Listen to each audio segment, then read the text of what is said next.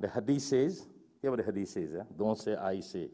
Hadith says, knowledge is like rain. When the rain falls, if it falls on sweet fruits, what happens to the fruits? It gets sweeter. And when it falls on poisonous plants, what happens? The plants become more poisonous. So when you teach a good person with good manners, they become better. And a man with bad manners, he becomes more arrogant and he becomes worse for society. And he's not fruitful to himself, nor the world.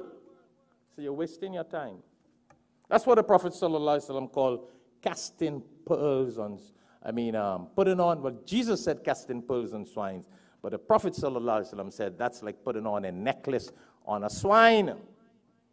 Very sad, but this is. So when I sat down for 1 hour talking to these brothers after dinner, and when I went down into that topic, and I said, listen, once upon a time, people used to say, Maghrib mein ye ho re, Maghrib mein ye ho re.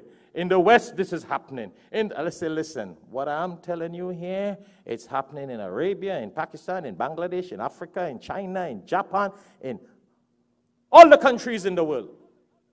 You understand? That people don't have good mannerism, bad attitudes. And that's a sign of Iman. That's what the Prophet ﷺ